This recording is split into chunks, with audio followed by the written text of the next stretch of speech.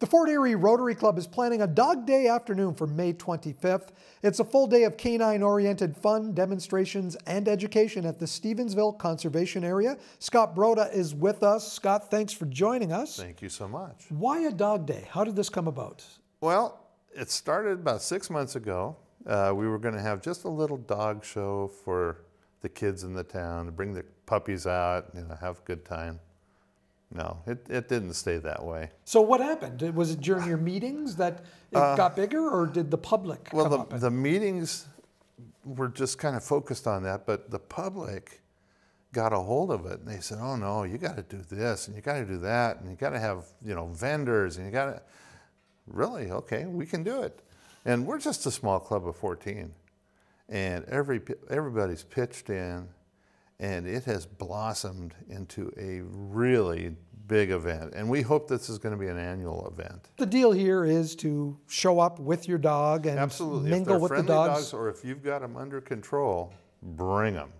It's going to be a family fun fair. Tell me a little bit about who is appearing. I know you've got a pet doula, you've got the canine unit. We do. We have Fluffy the clown, and she's going to be making dog balloon figures. Appropriately. Yeah, sure. Sparky the fire dog. I'd never heard of him before, but I guess he's a big thing up here. Yes, he is. You're from Denver, right? I'm from Denver, yes. Moved here in 2013. No Sparky down in Denver? No. We have Yogi Bear. Yogi Bear. Smokey Bear. Smokey the Bear. Yeah. And anyway, where was I? We were talking about what we're doing. What is happening on the 25th? We've got over 35 vendors of all different things, mostly pet related. We've got face painters, artists, photographers. We've got a retriever dog that's coming. They'll show us what it can do. So doing some demonstrations. Yes. We've got a CPR specialist for dogs. Oh, a detection dog. And Niagara Police is bringing their canine unit. So will the canine unit be doing some demonstrations as well? I believe so. Are you offering yourself up as someone to put on No, that actually, costume? our incoming president said he wants to put on the suit. Perfect. So let's see. When is the annual general meeting? When the new president is? We change over on the 30th of June. And he takes... That's enough time. He takes office, Yeah, he'll have to heal up, probably. I think he's just looking for an excuse for a knee replacement. Now, Scott, this is all free. Yes, it's all free to the free public. Admission to the park. We have free hot dogs to the first 200 people that come in and want hot dogs.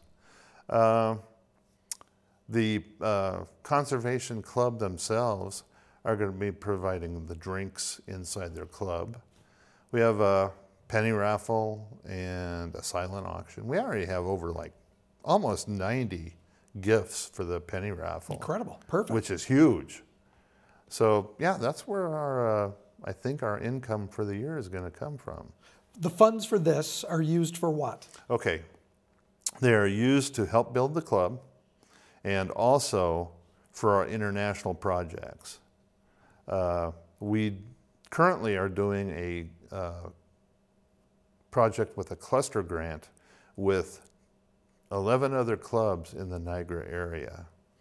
And the grant this year is to provide new x-ray equipment to a little tiny town, a little clinic down in Columbia. Right. All of their stuff is just obsolete, and they're gonna bring in all new stuff. Train the staff on how to use it. And without that cluster grant, our little club probably couldn't do much.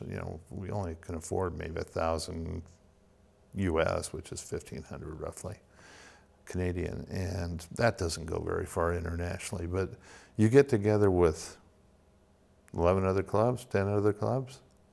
Power in numbers. Power in numbers. Then that gets matched through Rotary International. And all of a sudden, you got a big chunk of money that you can do something.